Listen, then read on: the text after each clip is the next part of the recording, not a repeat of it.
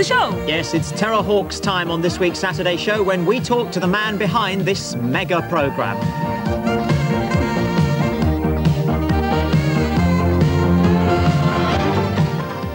And I meet live Terrahawks agent Kate Kestrel, the singer of this.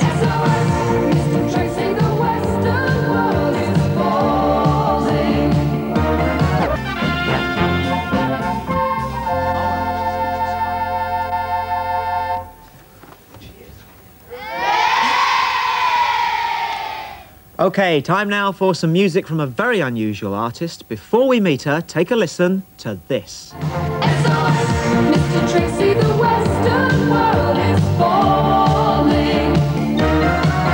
SOS, International Rescue, hear us calling. SOS, I turn my face up to the sky. I feel a wall of pressure building up inside of me. Has it been answer to my cry? I hear the crash of thunder and the Tracy Symphony. The song is called SOS and the artist is Kate Kestrel, who of course you'll recognise from her many appearances on that excellent TV programme Terrahawks. Brilliant. And I'm especially looking forward to hearing the whole of SOS and particularly meeting Kate Kestrel herself in the flesh. Right, but before then a word or two about Kate Kestrel's background, because she really is a most unusual performer. Why are you so happy, Mother? Because I have perfected a new secret weapon which will bring the accursed Terrahawks to their knees. Oh, excellent, Mother. What is this weapon? It is a personality transformer. Anyone who is struck by its energy beam will have their character reversed. So the Terrahawks would become evil? Exactly, my son. But, Mother, how do we lure the Terrahawks out of their stinking lair? Simple. The hideous Kate Kestrel is appearing on television today. All we have to do is fire the beam at the studio and begin reversing everyone there. The Terrahawks will come running to the rescue, and then we transform them. Set the coordinates for the Saturday show. Last picture, I see. I'm sorry, I understand you may be experiencing one or two technical problems at home. The word is do not adjust your set. It's to do with our machines. We'll make sure that you get picture and sound as good as we can. Anyway, we're talking about Kate Kestrel, fantastic performer for a variety of reasons. The reversing weapon is ready, Mother. Excellent. Aim for the human they call Isla. She seems very friendly. We'll soon change that. Fire! Well, apologies once again for any interference that you may be experiencing. I'll just remind you, in case you missed anything, that Isla is about to be talking to the amazing Kate Kestrel. And then after that, we're going to be meeting the man who's responsible for that fantastic television series, Terrahawks. That's Gerry Anderson. But first of all, Kate Kestrel. And Isla, I know you're just as excited about meeting her as I am. I couldn't care less. Boring. Dreadful. Kate Kestrel. Boring. But you said you were one of her greatest fans just now. Rubbish. Absolute rubbish. Big mouth, smarty pants.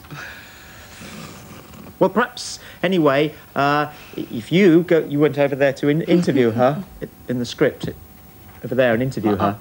Now? Nope. Nope.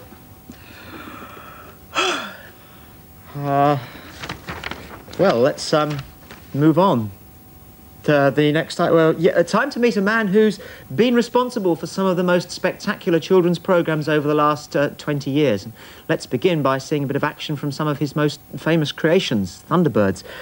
Here's the moment where 3 of the 5 international rescue craft are about to locate and then neutralise a dangerous enemy submarine. And as usual, watch out for the special effects on this.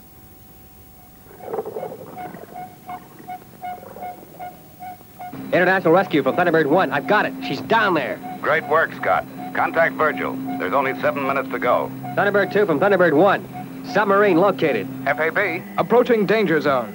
About to launch Thunderbird 4. Great. You made good time. Okay, Gordon. Take up your position. Sure thing, Virgil. Thunderbird 2 from Thunderbird 1. Submarine located at Area 243, reference 19, chart 9. I'm afraid that's the best I can do. FAB, Scott. Gordon's sound scan will be able to pinpoint her. How much time have we? 5 minutes.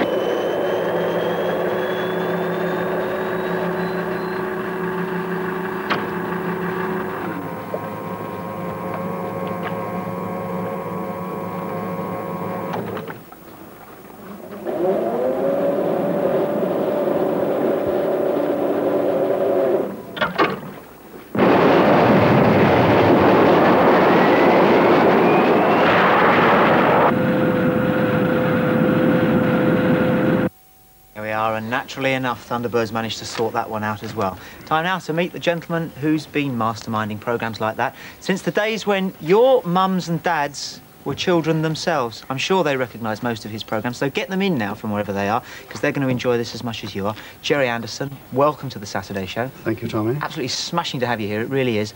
I was saying earlier, you could practically tell how old somebody is from the sort of Gerry Anderson programme that they remember best, you know, like... Because you go back a good way. I don't mean that's unkindly. I was going to say I go back so far that I'm beginning to worry about how old people are that remember the shows. Well, what about you made some short children's puppet programmes, which some people remember, Torchy and Twizzle, but your first big programme was a cowboy thing. What was that called? It was really my first programme that I made entirely on my own, and it was called Four Feather Falls. It was called Four Feather Falls, and that really started an amazing ball rolling, didn't it? And in that, an interesting little aside for everyone at home is that you used people on the voices who became much better known later on for other things. It had a talking horse and a sheriff, and who played those roles? Well, the interesting thing is that the talking horse was Ken Connor, right, who children will know from the Carry-Ons. Yes. Ho, ho! He's the one who always says, ho, ho! But, of course, the